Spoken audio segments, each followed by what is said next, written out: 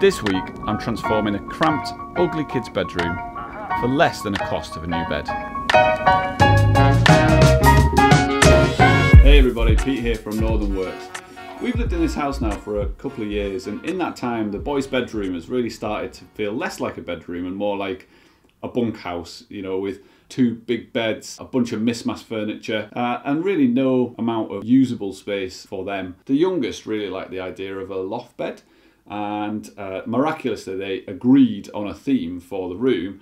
But as I was looking for furniture, I realised that for the price of a new bed, I could probably transform the whole space. I started the transformation by painting one of the walls this deep ocean blue, and of course I got my highly trained apprentices to help. I'm struggling to actually put any paint on this wall. Oh, so don't touch your face because you've got paint on your hands. While we clear out the old furniture, let me explain what the plan is. The room is a pretty good square size, at least for a classic British semi-detached house, but the challenge has always been to fit beds and storage for two growing boys and whatever else grows in a small boy's bedroom, and still leave space to like walk around. So I designed this configuration where the eldest bed goes against the longest wall, and then a loft bed is above and perpendicular to that, and use the space underneath for storage, which then leaves this good bit of floor space for whatever the kids want to get up to. Basket weaving, pottery, that sort of thing. With the space cleared and measured, I marked up my wood for cutting. I chose pine redwood from a local timber merchant and asked them to plane all sides, as I don't have any tools for milling. It's the first time I've bought wood from a timber merchant rather than a big chain store, and I'm super impressed. Overall, the timber is way better quality. There were a couple of splits developing in some of the planks. I was able to cut those out though with a bit of thought. Working with larger timbers definitely takes a bit of getting used to, although I do have plenty of space in my minimalist workshop to cut everything to length, and I used my circular saw.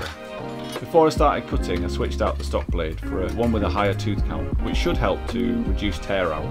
I also set my blade to match the depth of the planks. Despite all that, I got some pretty gnarly kickback on my first cut, although I realised it was caused by the gap underneath the two planks.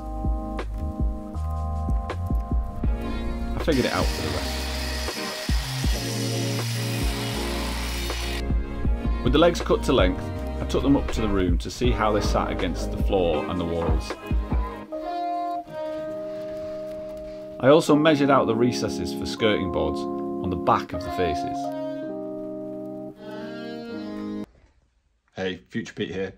Look, I've always said that this channel is all about learning, and part of learning is making mistakes. And the mistake that you're about to see is a big one. So sharpen your pencils, take down some notes, and hopefully we can all learn something.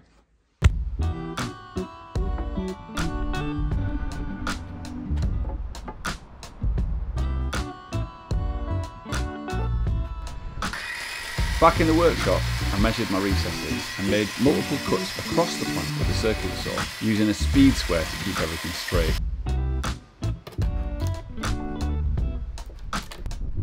The cuts make it simple to lever out the extra material, and then I could just go back with a sharp chisel to smooth out the rest.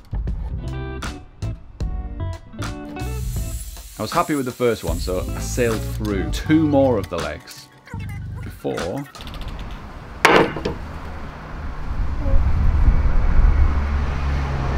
done them all wrong. Every single one of them. To misquote Bob Ross, there are no mistakes, only soul-crushing opportunities to learn something. I've done every single one of them wrong.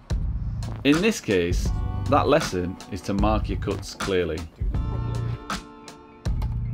I really was not excited about redoing everything, but fortunately one of the apprentices had a better idea.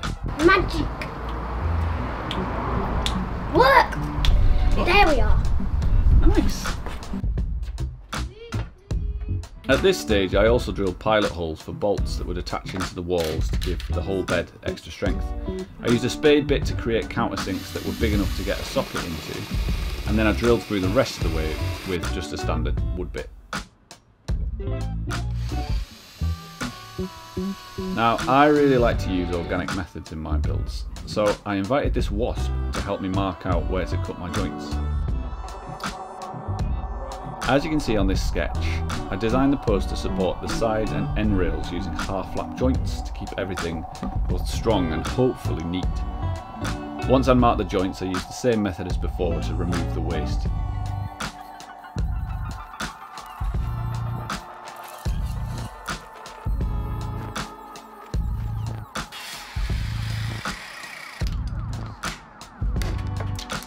One thing you probably spotted here is that my circular saw blade is actually slightly off 90 degrees, which means all of my joints were also off. You'll see the issues it creates later on in the build, but it can be solved by setting your blade angle using a speed square or something similar every time you use the saw.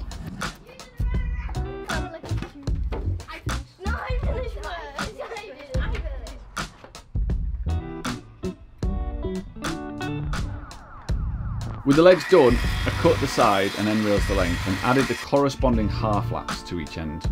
In the end, I had to use a handsaw to cut the joinery for the end rails, as the joint was actually too deep to use the circular saw method. In hindsight, I think it would have been better to clamp them vertically and then do the cuts in the same way. We can now try our first dry fit in the room. It was pretty close, but there were definitely some areas for improvement. Those misaligned joint cuts meant that there were noticeable gaps in some places, and one of the side rails needed to be trimmed down slightly. I marked everything up and we headed off for an ice cream.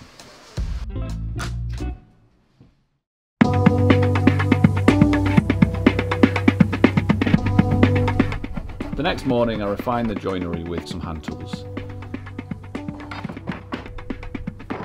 Where there were more significant gaps, I trimmed slices from the side rail using a jigsaw and glued those pieces on.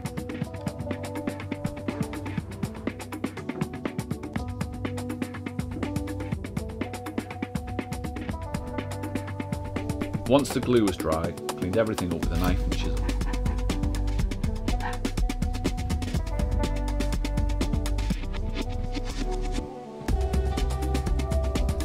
The next dry fit was much better. With everything all lined up, I made marks where I wanted to put dowels and screws and took measurements for the slat supports. I used the other bed as a reference for the slats. I then disassembled everything for what I hoped would be the last time.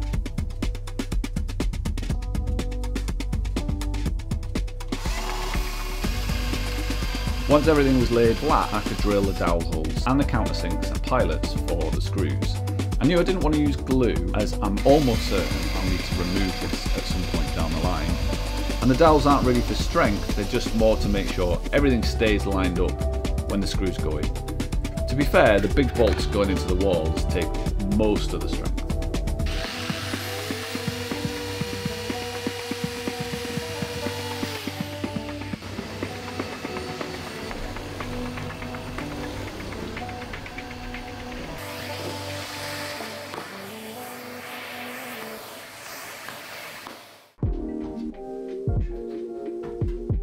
After that, the final assembly was basically a giant flat pack. Just line up the marks, pop in a dowel and screw tight.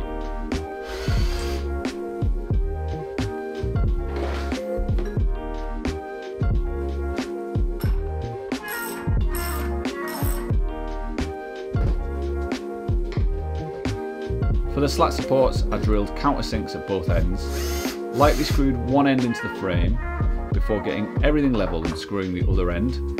I could then run along and fix the rest in place. One of the battens was pretty bowed, but it was easily fixed with good choices about alignment, and then once it was screwed in, it wouldn't matter. I decided to keep the slats simple and use this set from IKEA, which I knew would work with the existing mattresses. These dowels keep the slats in place at either end of the bed.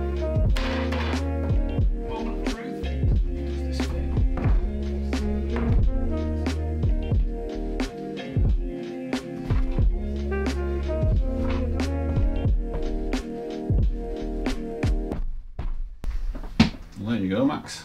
So I'm sleeping on that.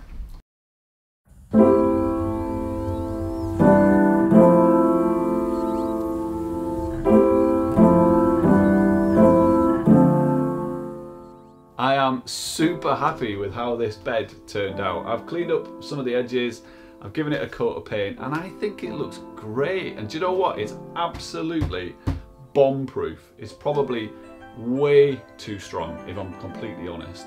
It's one of the things that I've learned through this project that I'm going to take into future ones is things can be a lot less bulky than you probably originally think.